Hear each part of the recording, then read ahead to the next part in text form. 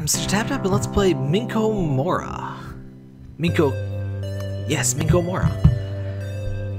This is a strange little game. The world of Minkomora is a strange place, unlike our world, where many unusual creatures roam. One day, a quiet one of these creatures decided it was ready to explore the mysteries beyond its home. WASD, sit or stand. Sit on bed to end. Okay. It set out to discover what strange things lay in the far reaches. Wait, is that... Oh, I accidentally ended the game.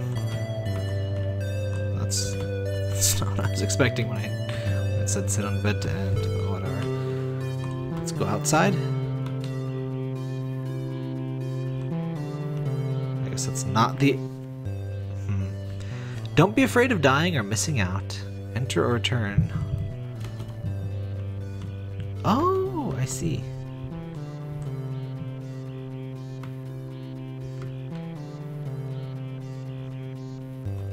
So this is a free little browser game. You can pay to support if you want, but it's free.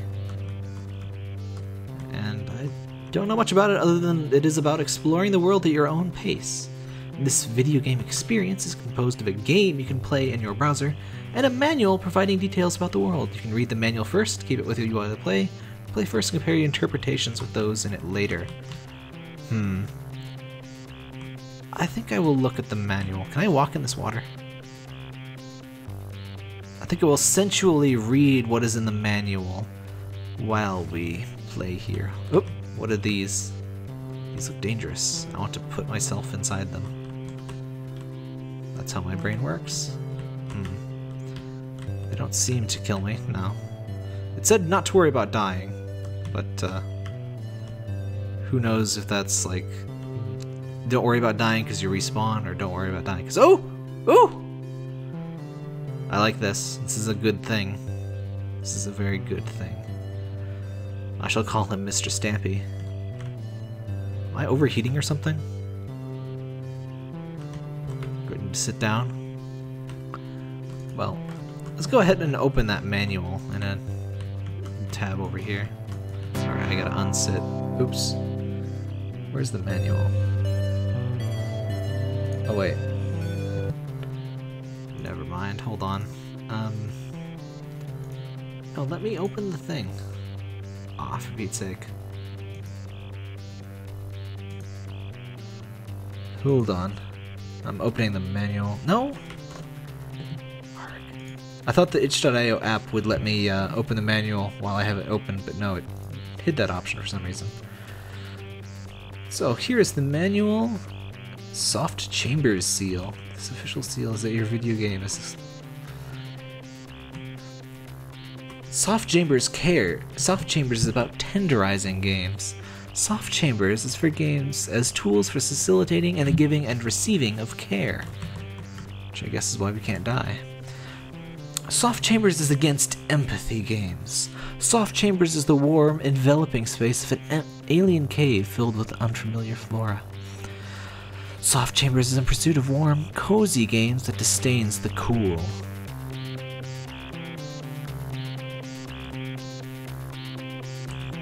Interesting. Soft Chambers is openly valuing the feminine in the face of cultural derision. Soft Chambers is against the notion that positive is always more straightforward and less interesting than the negative. Soft Chambers is building a makeshift little home for itself on the side of a mountain and is content with that. Soft Chambers is not just about cuteness. Soft Chambers is about exploring warm, pulsating insides. Soft Chambers is taking a nap. Soft Chambers is petting a cat. Soft Chambers is aware that emotion is not apolitical. Soft Chambers is about imagining new ways to relate to one another. Soft Chambers wants to know if you like a cup of tea or another blanket. Soft Chambers likes you quite a bit. I like Soft Chambers. Soft Chambers seems to be an interesting thing.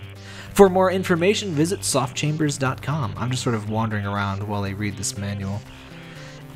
It's made like an NES manual, like the tiny little flip book, but as a PDF. We're already here. Useful instructions, navigating the world, interesting relevant facts.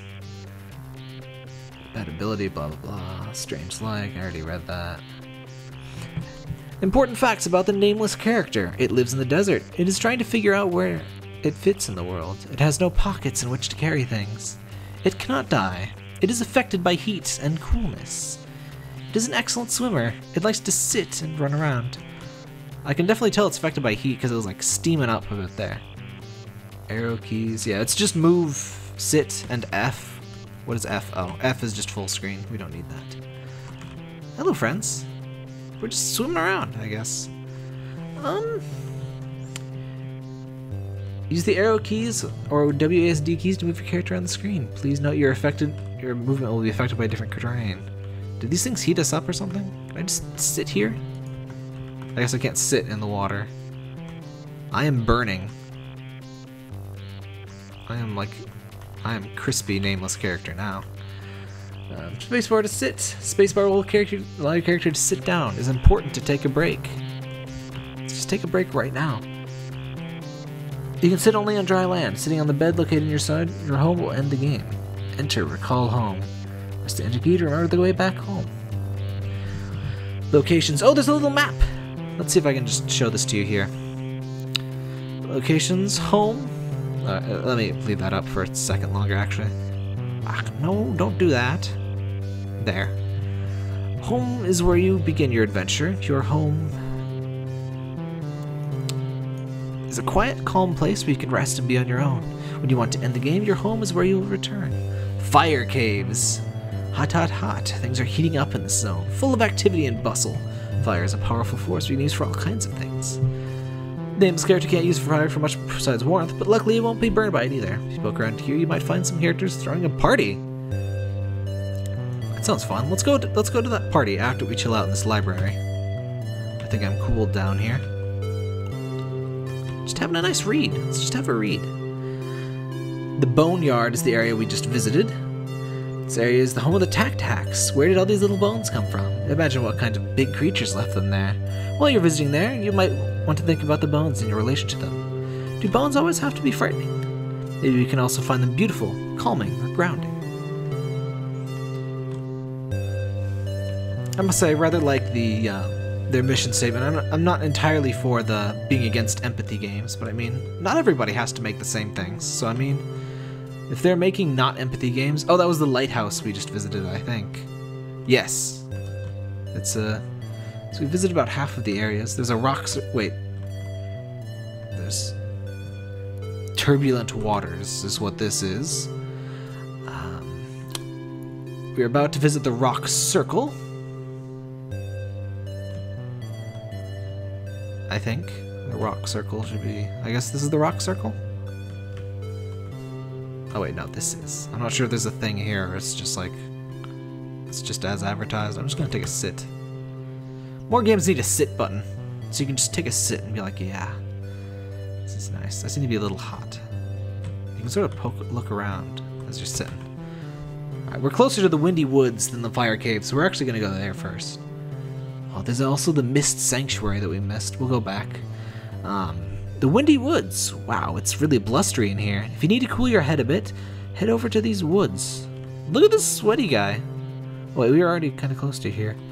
Sometimes you can find a breath of fresh air in the strangest places. This area is a good one to visit if you want a new perspective on things.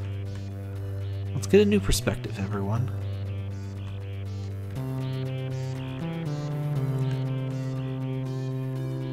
Ah, this will cool us off, I guess. Hi, little friends. This guy seems to get heated up by everything. Hello. I'm not sure if I have a new perspective, but that's interesting.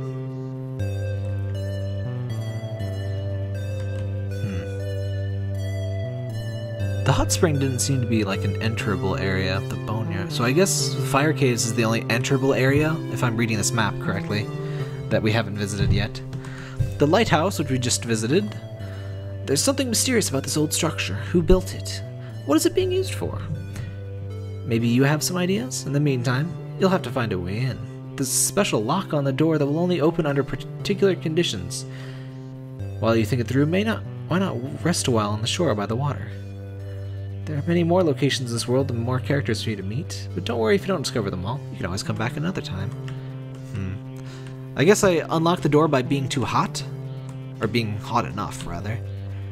I'm not sure how many more locations. This world seems fairly well defined by that map, but home is right around here somewhere. Oh, yep. I do like their theme in general, though. You know, don't worry. It's the Bob Ross of game experience. Don't worry. You just gotta do what you want to. There's no right or wrong. Just play a little game. Maybe paint a little bush here. Do whatever you want. I don't really have the best Bob Ross voice, I'm afraid. It's a fire party. I feel a little sorry for the nameless being. They seem very uncomfortably hot at all times. We cooled down slightly, but then immediately we heated up the moment we left that area. This looks like a fun party, though. Who's this? Can I pet the kitty? Well, no, I can't. Not much interactivity, it seems, but some cute things to see. I'm only halfway through the manual? Seriously? Oh, wow. Oh, it describes all of the characters. Oh, wow. The tac-tac are small creatures that are very shy. Your character approaches them, they'll fly away. You may be able to gain their confidence if you pay attention to their movement. Remember that trust takes time to develop. The Okonok. What a particularly mysterious creature. Nobody knows what it looks like because it stays inside the nook all the time. All it shows are its glowing eyes, but it isn't menacing or sinister, just very shy. Maybe one day it will decide to leave its home, like you have, and explore the world it lives in. But for now, it's comfortable just to sit and watch. Like you. Oh, what is this? I think this is the Misty Ruins. These plants emit waves of heat. Oh, I found the spider friend! Mr. Stampy's. His name is Kutnakon. Kutnakon is a friendly creature that is happy to carry others around. After a while, though, it gets tired and needs to rest a little. Giving and receiving help can bring us closer together, but Kutnakon knows that it works too hard for someone else. It will exhaust itself and it won't be able to help itself for anyone else in the future. Are you working too hard for another? It's easy for many of us to lose ourselves in giving to those around us. But we have to remember to take stock of our own needs and wants too. Cyper sits at the edge of the water and skips rocks. Oh, so he wasn't sweating, he was throwing rocks. He is very dedicated to this action, performing it over and over again. What happens when we focus all our efforts on one type of activity? We may become very practiced at that thing, and achieve new levels of skill that others could not imagine. However, our focus might also narrow, to the point we lose sight of other activities we might want to participate in. If you feel you are overly focused on a task, Swiper is a good reminder to step back and reevaluate. You have to be hot enough to enter the thingy. That's simple enough, I think. If you feel but an inspiring example of the value of dedication. So yeah, there's little descriptions about everything. Here's a hints column. In this game, there are two basic actions: moving and sitting. While you're moving around, remember to sit and rest once in a while. It's normal to want to solve ours or our friends' problems as fast as possible, but sometimes the best thing to do is simply sit with them. You may even discover that sitting quietly gives you a new perspective or opens up a new path. Getting out in the sun can be nice. You need to cool down. There are lots of ways to do it, like taking a swim or seeking out certain characters that might be able to help. Or look for a nice shady spot to rest. While you're there, you won't get any cooler or warmer. Being cool doesn't seem to be very useful in this game, though. I guess I'll just... Oh wait, if you become lost, remember you can always hit the enter key. Yeah, we already know that. Let's just sit on the shore for a second here. Sometimes we come to situations on our toes, expecting that harm will come to us because of our past experience with situations that seem similar. It's a completely reasonable reaction. But it can also prevent us from taking risks and enjoying ourselves in the moment. Remember the message given to you outside of your home. Don't worry about getting hurt or losing your way. Try to explore the world at your own pace, and find out where you feel the most comfortable and well. Designed by Johnny Kitaka and Merit Kupas. Art by Johnny Takata. code by Johnny Takada. Music by Marek Kupas. Thanks to their playtesters. Oops, I need to sit up. Let me just read the rest of this manual since oh, there's a note section in the manual. That's really cute. So you can print it out and read along with you. Yeah, since I'm doing the reading thing, I guess I'll just finish this off. Katanga. These plants emit waves of heat. If you sit next to them, you can feel the warmth coming off of them. Oh, those are the things I've been sitting next to. You may find them very pleasant to be around. However, warmth isn't everyone's taste. Sometimes we're faced with options without a clear principle on whether to choose between them. Let's ride the spider again. In those cases, we just have to depend on our own trust our own judgment and intuition. Katanga gives us an opportunity to practice listening to our body and feelings.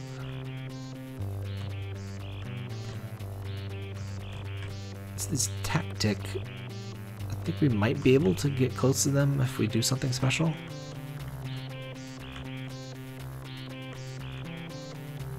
Or not. I don't know.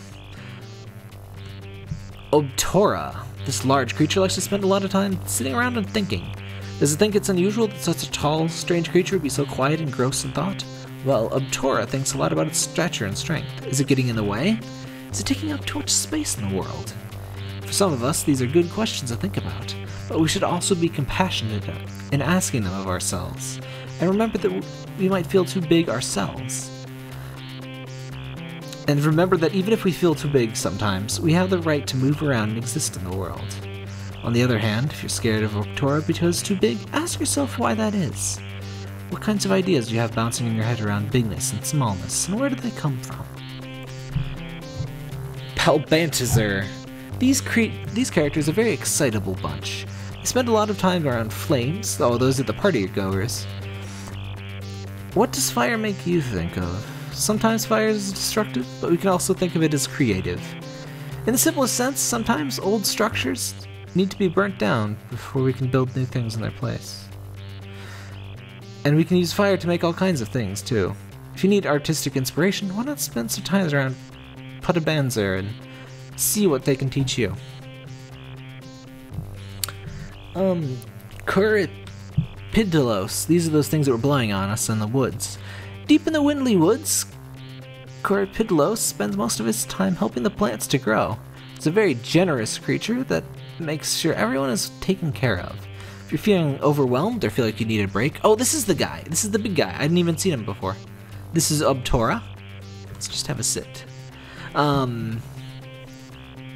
But yeah, back to Corypidlos. If you're feeling overwhelmed, feel like you'd take a break, visit Corypidlos, and they will be happy to help you recover. Accepting help can be hard. Try to remind yourself that you deserve the care and nurturance you need, and remember that Corypidlos is happy to help. All you have to do is seek it out. Wanda Wanda. Those are those chompy things in the water. They swim in patterns through the water. Though they look dangerous, they actually don't bite. It's almost like they're dancing together, isn't it? It's said that watching the Wanda Wanda dance will bring back luck to any partnership, whether it's a new romance, a collaboration, or a shared quest. Nurek. Back and forth, back and forth. Nurek certainly doesn't seem to tire easy, does it? This is the thing in the water that isn't the Wanda Panda. In fact, it loves water so much it's content to swim around for hours at a time. If you'd like, you can take a swim alongside it. If you swim long enough, it may be hard to remember where you end and where the water starts. But it's okay to lose ourselves from time to time. Sometimes it might be just when we need to give ourselves permission to try something new. This is a very positive game, isn't it? It's a little strange giving their stance on the positive isn't always better, but I mean, not every game has to be about everything, right? I'm just gonna sit with this friend here. So, this is Minkomora. I love when games have little manuals and or bestiaries or whatever and tell you all about the creatures in the game, so I really enjoyed reading those. I hope you enjoyed me reading them since that was like half of the video. But yeah, this is very cute.